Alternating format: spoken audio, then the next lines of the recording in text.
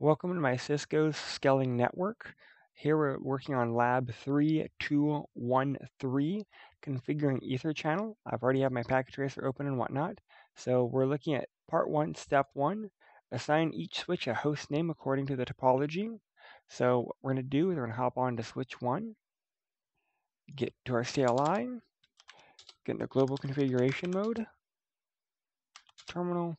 We want to do host name S1. We'll do the same thing for switch 2. Get to our global configuration mode, config T, host name switch 2, and lastly will be switch 3. Again, get into our global configuration mode, host name S3, and that part is done.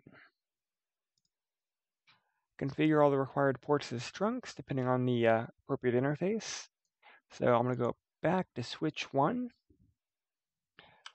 We know that it's going to be interface range gig 0/1 through 2.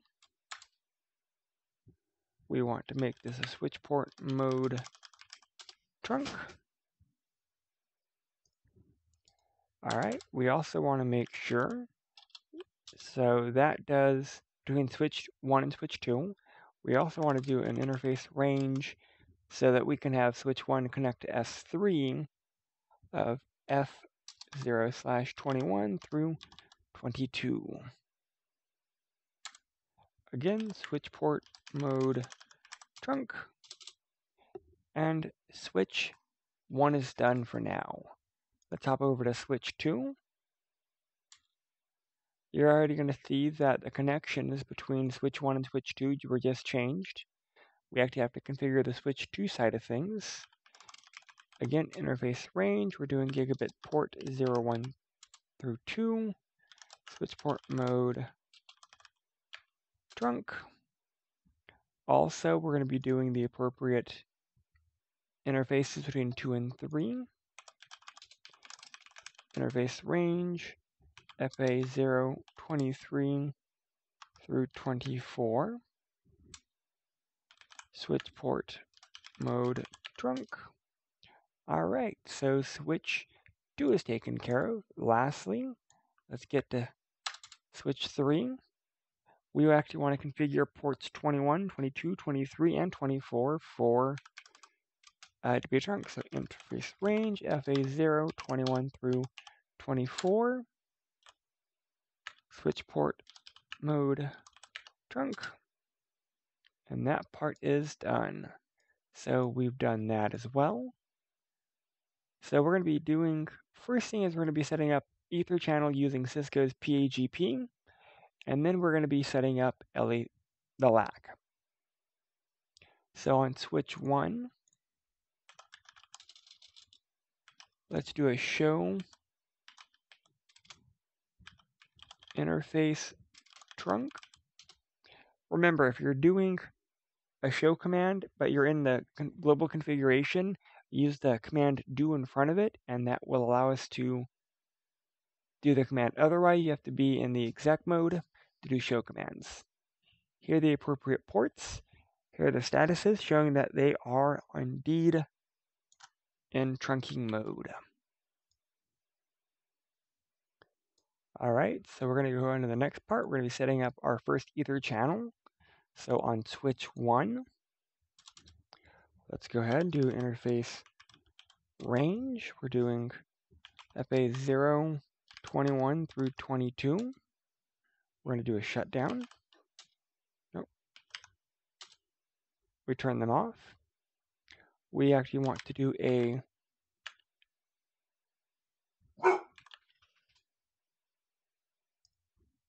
all right, so for whatever reason, it's not liking the word channel, so let's do, oh, that's because it doesn't know if we want channel group or channel protocol. Channel group, now we can have it out. We want group 1. We want to set our mode to desirable. Now we're going to turn it back on. All right, now that side's done. That's what we did right there. We're going to go on to switch 3. We want to go to interface range FA0 21 through 22.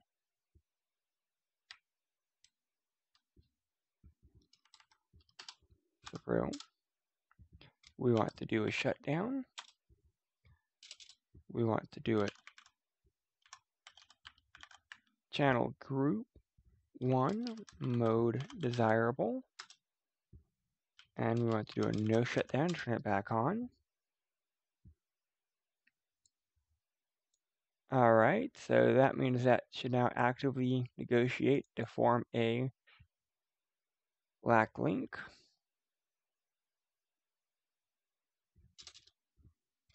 Make sure they're both turned on. Alright, it's working now.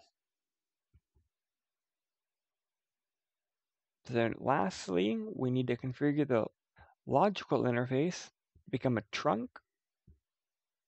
So just because we did the groups, we need to actually go ahead and set those ports. So we're going to do interface port channel. I cannot type tonight, channel 1. Okay, that's the number that we're using. Switch port mode trunk. Because even though it was individually they were trunks, we got rid of it.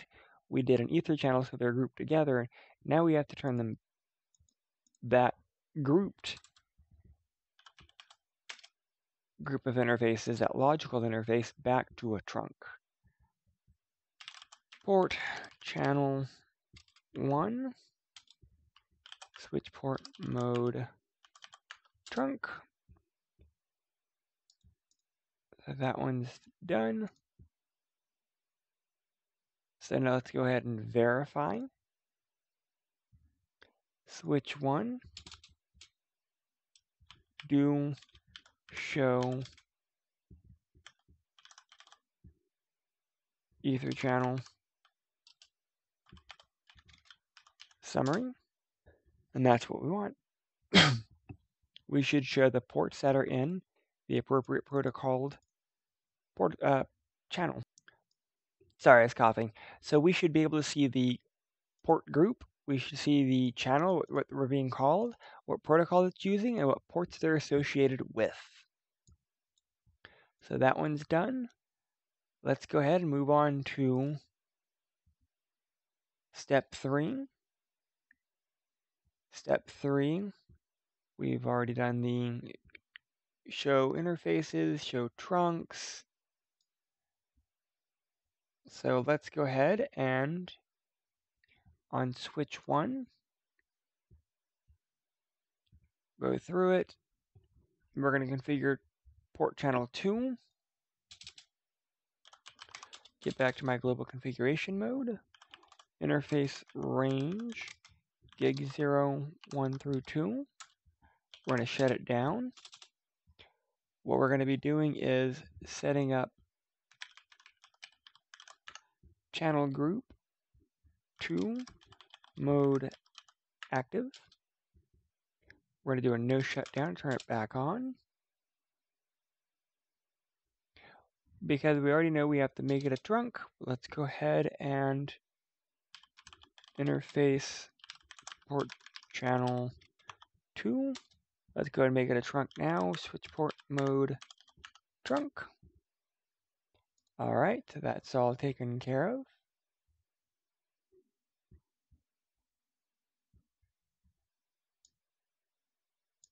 Let's go to switch 2, get our global configuration mode.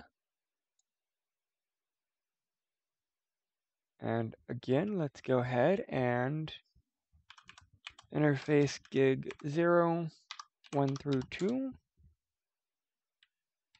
Oh, interface range. Let's do a shutdown.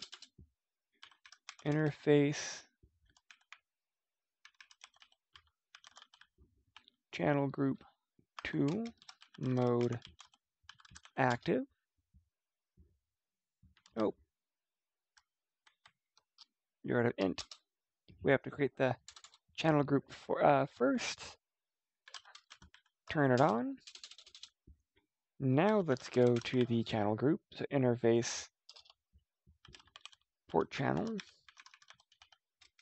2, switch port mode trunk. All right. So we should be good now. We've done both parts. Let's do a do show EtherChannel summary. And there we go. Let's hop over to switch 1. Let's do the same thing.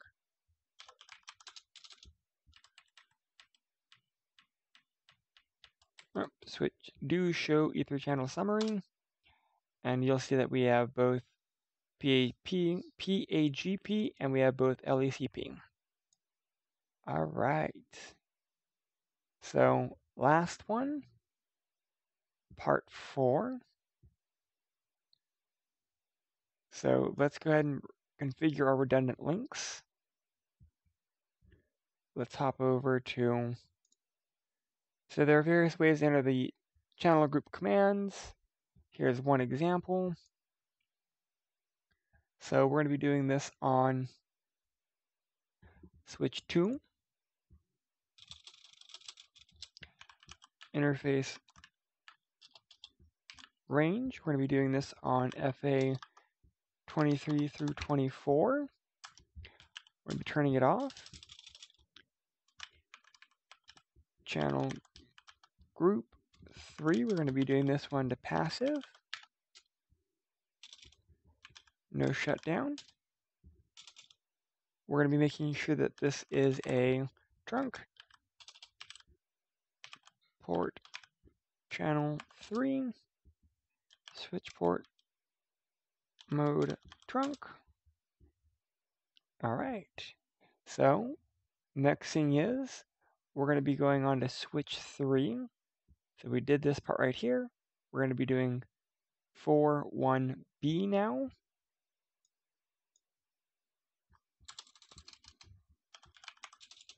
All right, from our global configuration mode, int range FA 23 through 24. We're going to turn it off. Channel group 3 mode active. We're going to do a no shutdown, turn it on. Interface port group, port channel 3. We're going to be doing the switch port mode trunk. And that is actually it. So we've done all of that. We've done all of that. Last thing, let's go ahead and verify. One thing that we may want to point out now is port 2 channel is not operating because of spanning tree protocol. So let's go ahead and fix that real quick. We're going to do that by going to switch 1. We're going to be doing spanning tree VLAN 1 root primary, and we're going to give it a second. All right, while that's doing that, let's go ahead. Let's do on switch 2. Let's do our show ether summary. So we show connection to group 2 and group 3, and they're both active. They're both showing P, ports and channel, and so we're good. And actually, I believe that's the end of this lab. Let's check our results. And everything is finished. If you have any questions, please let me know.